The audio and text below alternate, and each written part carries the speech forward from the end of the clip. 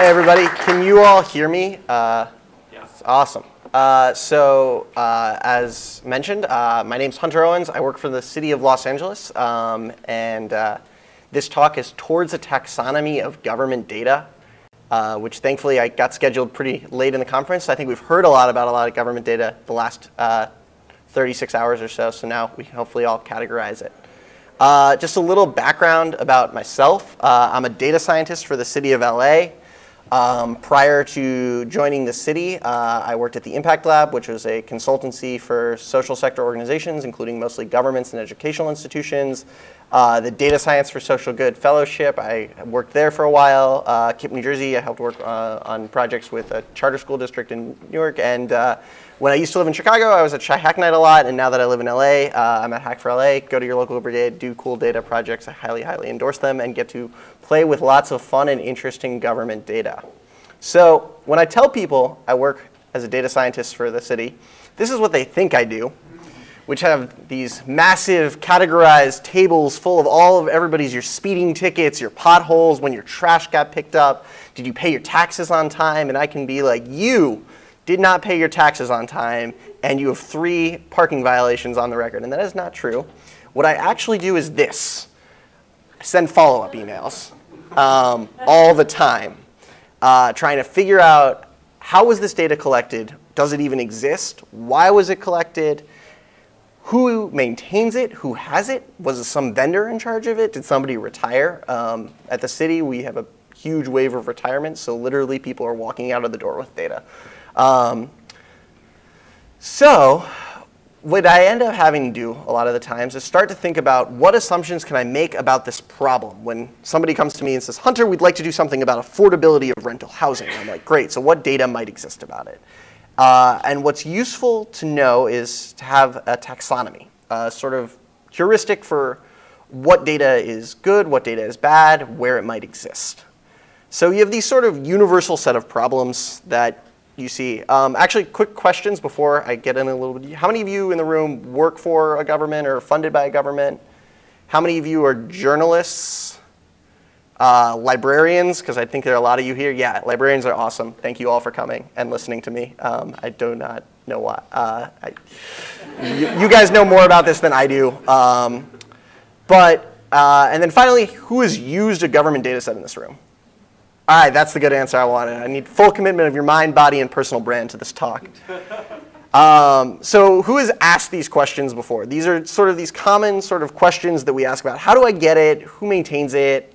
What about these, all these, you know, I saw a talk, was every home in DC was built in 1900, because that's when they started counting, oh, this is an old building, so it's just built in 1900.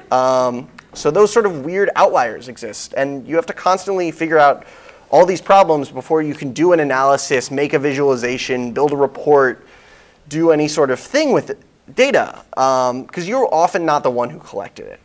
So I think we all need to think like biologists. Carl Linnaeus proposed a system of mapping the tree of life. All biological things, from bacteria to human beings, are somehow related to each other in a taxonomy. These are those cladograms you had to do in 7th grade biology class. They look like this.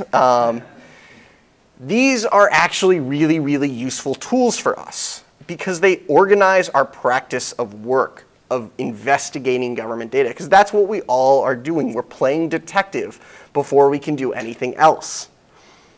It helps us figure out what possible pitfalls there are with this data. So in my experience, I've played with a lot of government data, but I'm going to propose 4 main branches of government data: descriptive data, programmatic data, evaluative data, and not data. And seriously, that's a real category. These are proposed.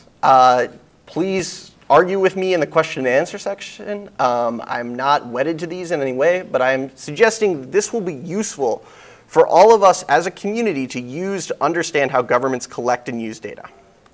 First category, descriptive data. This is your bread and butter government data. It's your census, it's your parcel shape files, it's your voter records. and it describes a feature of the government unit. It's frequently released in like a website or a formal package. It's mandated often by law. Do you know how much the government values the census? It's in the Constitution. You cannot avoid a decennial census. It's so important to how the government functions. Voter records, you know, those are such a key part. So this descriptive data is often the easiest, lowest hanging fruit of open data. It's been around for forever. Our next category is programmatic data. These are byproducts of government programs. In my line of work, we have the information systems, which is local government. So I can tell you there's HIMSS, BIMS, HMIS, TIMS, ZEMAS, which are all information systems that describe housing. Wow. Yeah. So that's housing information management system, building information management system, homelessness management information system, which is all where you house your homeless people, not the actual database full of homeless people that our vendor assumed that we were collecting. It was a fun conversation I had. And these are full of errors compared to our official record data, like who voted, which we kind of assume is not full of errors, or the census, which has very cleanly documented error rates. They tell you exactly what's wrong with it. You go into ACS data and it has like plus or minus. These are used to run a government program. So for example, we use HMIS to keep track of who's using shelters in all of LA County. Actually, every single jurisdiction in this country has an HMIS system. It's mandated by the federal government as part of receiving housing and urban development funds. So if you are interested in homelessness data and sort of who's using shelters, that's where you can go look. Obviously, a lot of it has PII concerns, so be careful what you ask for. But the key thing about this is, one, the data has a vector of much more closer to real time than our descriptive data. Our descriptive data is collected at a reporting period. They say how often it's going to be collected. This is collected in effectively real time to describe our program. Our next category is evaluative data. Who among you comes from a public policy background? Anybody? It's read a lot of public policy papers. You can see that they have these magically clean data sets that I wonder how they created them, where they've got like, well, if you cross-reference census data with number of new construction permits issued in 3 census blocks, you see a relationship between these 2 particular features. Or if you see how many people boarded the bus against how many people were driving to work, and they have these really nice, clean data frames. So what I argue at this type of data that is frequently used for the policy and evaluation of policy tools is actually, even though it may have existed originally as programmatic or descriptive data, is a new form of data that is used in the government realm to determine how we make policy. It's generally created once. If you ever ask a public policy person, like, great, it's been 3 years since we did your study on like bus route efficiency in greater downtown Portland, and you ask them to rerun it, it's a total mess because they've been playing around in Excel for so long. There's actually a fairly famous thing. This is also a problem in economics, where the Reinhart-Rogoff paper, which was fairly important in determining how we left the financial crisis, they copied and pasted a line into their main Excel model off one. They put it down one row rather than putting it in the header row. So they actually assumed a link between a country's debt and the ability to escape a recession where there wasn't actually a correlative link. This is the Excel error that changed the world. It's a fun story if you ever want to read into it, and it's a good reason to be very, very skeptical of Excel. So make sure to double check when you're copying and pasting. And the final category is not data, which is to say government employees do not view this type of data that you and I in this community would see as data at all. It's actually just this weird exhaust byproduct. It's often you'll need to make an inference about whether it's data or not. So to give an example of that from my personal line of work is ATSAC. This is ATSAC. Who sees data here? Anybody? This is all the traffic control signals for the entirety of Los Angeles. You could shut down LA if this room stopped existing because the streetlights would not change.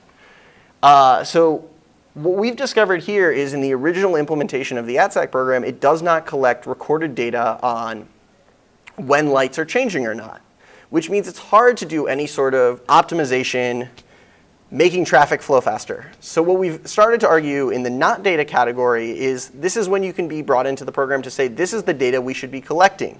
This is what's useful for us to have. Another example is street sweeping routes. Those are actually not digitized in the city yet. They're just mandated. So we're working on digitizing those. Those have been passed down from sign vendor to sign vendor. So one of the categories you'll often see in working with government data is if you ask a pretty basic question is like, it's actually not been collected before. So that's your opportunity to advocate for its collection and optimization. Now, when you encounter a question like, what does housing look like? Or in the federal level, like, how is the economy doing? You know, these big sort of meta questions that you may be asked as part of your job, as a librarian, as a researcher, as a journalist, like you want to investigate a certain subject. The key to starting to taxonomize it into one of these 4 categories is to ask your basic questions. Who collected this data? Why was it collected? Was it legally mandated? Look for legal mandates of data collection. This is how you can often find interesting time series data. It's like, again, going back to my example of HMIS, it's because the federal government has mandated for 20 years that we keep track in a database of who is sleeping in shelter beds every night. Also look for your vendors. Often, going back to the example of a GTFS, Google Transit Feed specification, like a lot of real-time bus data comes from one particular vendor that puts the GPS sensor in the bus, and if you can see that your metro agency has a relationship with that vendor, you can go after that data. So let's take an example. Is anybody in the education data world in this room? Anybody? Awesome. I was glad. Got one. So you might have seen this before. Forgive me. This is a local example. So this is called the NWEA map. Education and government data loves abbreviations, so I'm going to unpack this. Northwest Educators Association Measures of Academic Progress. This is an exam that is issued to students in, last time I checked, 15 or 16 states. And it's one of the 3 main formative assessments that you see handed out every time.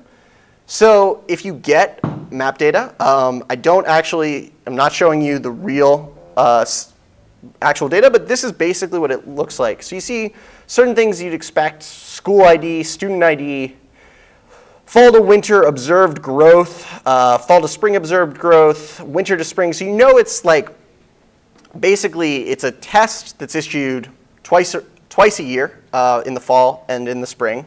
And they give out these things called RIT scores and goal 1s and goals 2s, which are your progress in certain measures of learning. You can look into all this sort of nuances of the NWEA map exam. But how can we make some quick assumptions about the NWEA map to say this is the type of analysis we could do with this data if we had it? So you can know it's mandated by reporting laws or contracts with particular charter school organizations. So you'll have it for every year. It will cover every student. You don't have to look for, oh, it's missing like these 3, it's missing half the schools in New Jersey. No, because like the state of New Jersey or the state of Oregon requires every student in certain grades to take the map. So you can say like, now we have an assumption about this data that is fairly useful to use. We know the frequency is mandated by this law, and we know it's a formative assessment. So we can assume that it is used as an evaluative data set because it's only issued, it's not your programmatic data. That's what, if you're in a school district, you're going to have your evaluative data. How do you do your evaluations, teacher evaluations? How do you meet your standards and reporting requirements? So that's your test scores. And then you have your programmatic data, which is which students are enrolled in which class, how many of them get free and reduced price lunch, and that's going to be stored in a separate system called a SIS, which is a student information system. They're like the secret keys to school, and if every movie you've seen where some kid hacks his way into the school's mainframe and like resets all his grades to an A or her grade, it's generally he because it's pop culture in Hollywood, I'm sorry. those are SIS systems. There's one big vendor called PowerSchool. They actually own 23% of the grades issued by high schools in the United States, and it's legally theirs. It's weird. Run up into that license agreement. But anyways, now we know this is an evaluative data system, and we've been able to make certain assumptions about it, which means that if you had to walk into a project in the education space with no knowledge, come back, you've been able to make some fairly decent assumptions about what data you're looking at pretty quickly.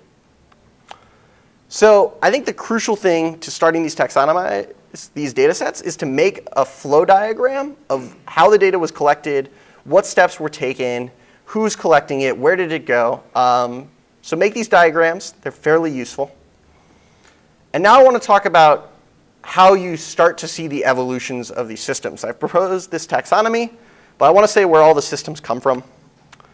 So in California, I apologize for the California-centric nature of this talk. I'm a Californian, but there are equivalent laws on the books in a lot of states. But this is SB 272. The California Public Records Act, Local Agencies, Inventory. Sounds like a super interesting law everybody wants to read, right? All right. This law mandates that every government body in California, so whether it's a metro, a local government, a county government, a school board, a water district, has to categorize every single database they have and what data is collected in those databases. So we get something like this. This is the LA County Enterprise Systems Catalog, which is published on their open data portal. Some of these agencies don't publish this on an open data portal, but you can ask for their SB 272 compliance form. So you can see we've got like department, the enterprise system name, why is the data collected, what's the frequency, the data updates, all the information we need to fit it into a taxonomy of whether it's being used programmatically, evaluatively, descriptively, or it's not even being used as a data system. Those ones don't really fit into this category. So we can take a look into this. Some of the super interesting data systems that pop up in here is the ALPR systems. Does anybody know what the ALPR systems are? Those are the ones that read your license plates from police cameras. So you can start to see like what exact data that the city and this is the LA County Sheriff's Office is collecting license plate recognitions on. Okay, this is a stolen car. We can look it up and see when it's been caught, within a certain area, so you can see exactly what they use. But then you can also see stuff that is a little bit more prosaic. The absence management system, that's keeping track of which employees are in the office or not at the Human Resources Office. And this is just the first 10 lines of this data set, and I'm sure some of you have ideas on what you'd want to do with this data. It's pretty interesting stuff. The other way to determine where data is collected and why it's being collected is to follow the budget. Your budget is your secret data portal. It's got all the information about spending and which data systems you're implementing and where priorities are being placed. I have my favorite Joe Bidenism here, which is don't tell me what you value, show me your budget, and I will tell you what you value. It is still the most useful quote I have heard to think about any government agency ever. Look at their budgets. It will tell you what they care about. So I wanted to leave some time for questions. So I have a few takeaways. Taxonomies are good. They help us define our problem space and make assumptions without having to spend hours looking at individual data sets and tell us, we can tell our superiors or we can tell our colleagues what we think is possible with this data and what isn't without having to do a ton of work. And this is a little guide through government data, a little tour from somebody who has been on the inside for a little bit. And then finally, what I want us all to think about as a community is what is a more formal way of classifying government data based on known characteristics to argue for their similarity or dissimilarity. I don't have an answer to that. It's a really big question. But I think it will be useful for this community moving forward to be able to say that there's a certain taxonomy of government data and certain things fit into different spaces and not. So thank you.